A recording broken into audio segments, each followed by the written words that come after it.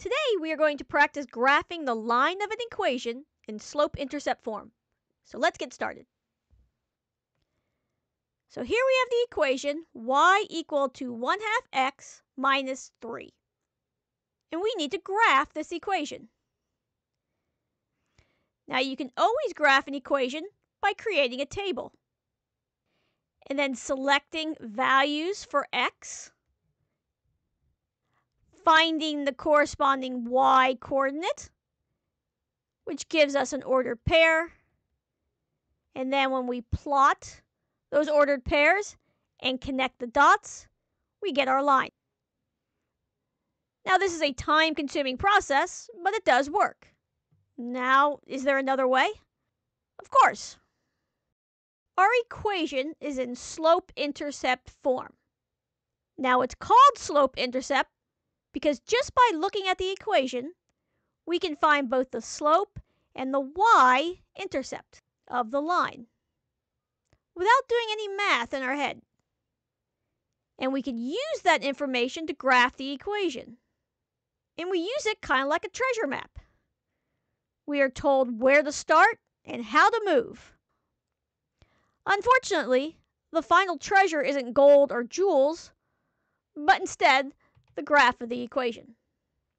So where do we start? Well, we can start at any point that is on the line.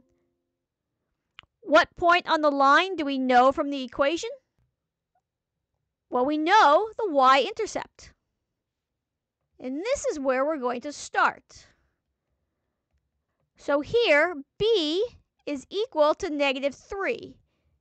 b is our y-intercept, so the ordered pair is going to be 0, -3. The x-coordinate for the y-intercept is always going to be 0. The y-intercept is going to be on the y-axis, so we move neither right nor left. The x-coordinate is 0. So plotting this point, we have 0, -3. And that's where we're going to start. So how do we move? Well, the slope tells us how to move. So our slope m, in this case, is equal to 1/2. Well, that means we're going to rise 1 and run 2. So we're going to go up 1 and to the right 2. And that'll give us a second point on this line. From this second point, we're going to go up 1 and to the right 2, giving us a third point. Now we can also write a slope of 1/2 as -1 over -2. We have a positive slope, so both the numerator and the denominator can be positive, or both the numerator and the denominator will be negative. A positive divided by a positive gives us a positive number. A negative divided by a negative also gives us a positive number. So here we have a rise of -1, and that means we're going to go down 1 space. And a run of -2. So we're going to go to the left 2 spaces. So let's start at our first point, and we're going to go down 1 and to the left 2. We have a fourth point on the graph, and we'll do one more. Down 1 to the left 2. That's our fifth point. And then from here, we can connect our dots, giving us the graph of this linear equation. So let's practice a few more. Here we have the equation y equal to 4/3 x minus 4. This is in slope-intercept form. So what are we looking for when we are talking about slope-intercept form? Well, our equation has the variable y, with a coefficient of 1. So we have 1y on one side of the equation. And on the other side of the equation, we have the variable x with a coefficient plus or minus a constant. So at most, we're going to have 3 terms. We're going to have that y term, an x term, and a constant term. We'll look at some different cases later on where you might not see all 3 terms. But right now, we'll look at this equation. And we'll start at this point we can graph. So b is the y-intercept. In this case, b is equal to -4. So that ordered pair is 0, -4. So we'll place that on our graph. And that's where we'll start. Now our slope is equal to 4/3. We have a positive 4/3 for the slope. So this means we're going to go up 4. So that's our rise. And our run, we're going to go to the right 3. So from our starting point, we're going to go up 4. 1, 2, 3, 4. And to the right 3. 1, 2, 3. From this new point, let's repeat the process. We're going to go 1, 2, 3, 4 up, and 3 to the right. 1, 2, 3. So we can write the slope as 4/3. We can also write it as -4 over -3. So this means we're going to go down 4 and to the left 3. So down 4 to the left 3. Down 4. Well, that's going to be off our graph, so I'll go ahead and stop there. And then we connect our points. And we do have a positive number for our slope. So the line should go up as we move across the graph from left to right. Next, we have the equation y equal to -x plus 2. This equation is in slope-intercept form. We have the variable y by itself with a coefficient of 1, so 1y, equal to. Next, we have the variable x with a coefficient. In this case, our coefficient m is -1 plus our constant. So we're going to start with that point. And that point we know is the y-intercept, b. b is equal to 2. So our y-intercept is 0, 2. And we can plot that point on the graph. Now, how do we move? How we move is based on slope. We have a slope of -1. This is our rate of change. How y changes compared to x. Now let's write this as a fraction. So we can rewrite this as -1 over 1. So that means we're going to go down 1 unit and to the right 1 unit. So we start at that point, and we're going to go down 1 to the right 1. And then from there, down 1 to the right 1.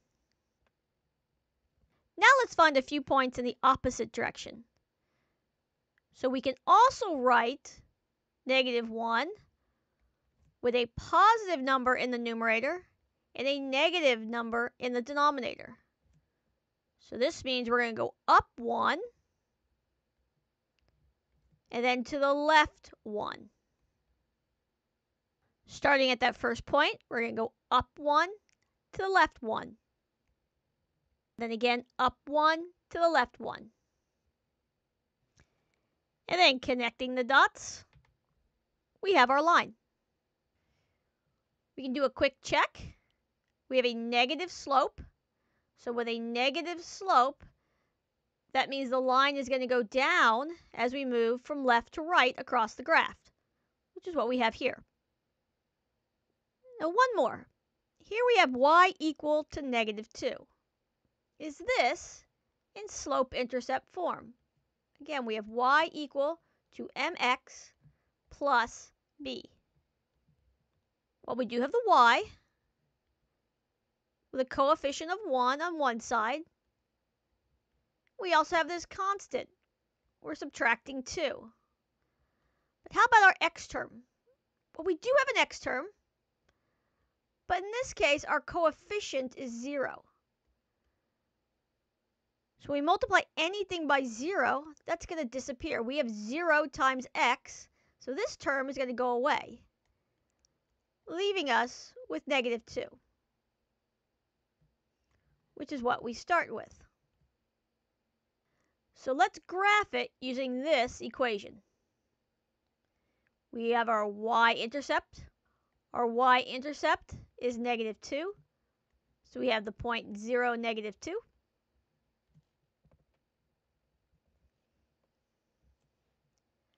Our slope is equal to 0. So if we have a fraction that has a value of 0, the 0 is going to be in the numerator. And we can put any number we want in the denominator, because 0 divided by 2, or 0 divided by anything, is going to give us 0. If we have a rise of 0, doesn't really matter what our run's going to be. It can be 3, it can be -2. The run value is not important, as long as it's not 0. We don't want 0 over 0. So I'll just leave this as the run, 0 over the run. So we go up 0, and then we run some distance. We go up 0, and then we run some distance. We go down 0, and then we run some distance. Let's do it one more time. We go down 0, and we run some distance. We have these points, and this creates our line. This is a horizontal line. When we have a slope of 0, this x term is going to go away, and we end up with y equal to some number, and that number is the y-intercept. And the graph is a horizontal line. A great way to learn is to practice on your own. We will discuss in a bit, but go ahead and pause your screen and do these 4 problems.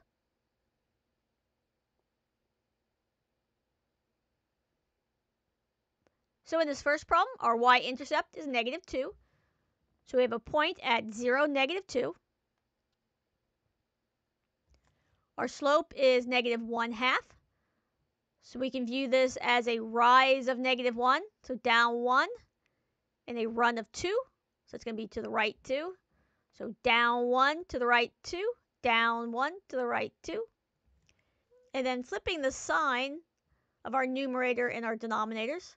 So now we're going to go up 1 and then to the left 2, giving us this line.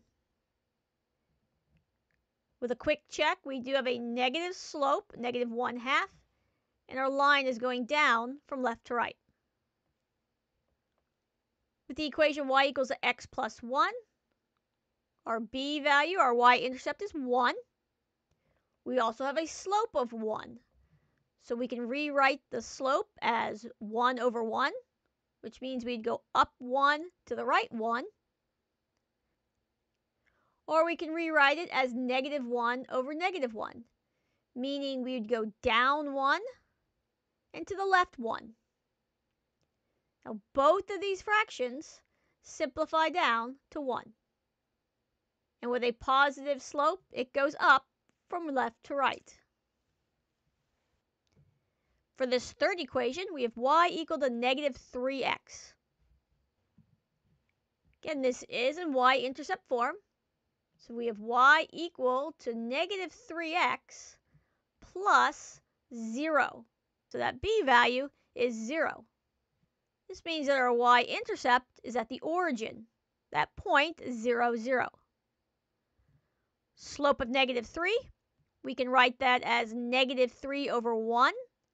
So we'd go down 3 to the right 1, or we can write it as 3 over negative 1. So we'd go up 3 to the left 1. Both of these fractions are equivalent to negative 3. And with a negative slope, our line is going to go down from left to right. And then finally, we have y equal to 3/5 x plus 4. We have a y-intercept of 4, so 0, 4.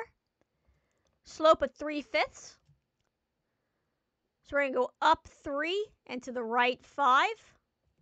Or we can move down 3 and to the left 5. And with a positive slope, our line goes up from left to right. Continue practicing graphing equations in slope-intercept form, and I'll see you in the next video.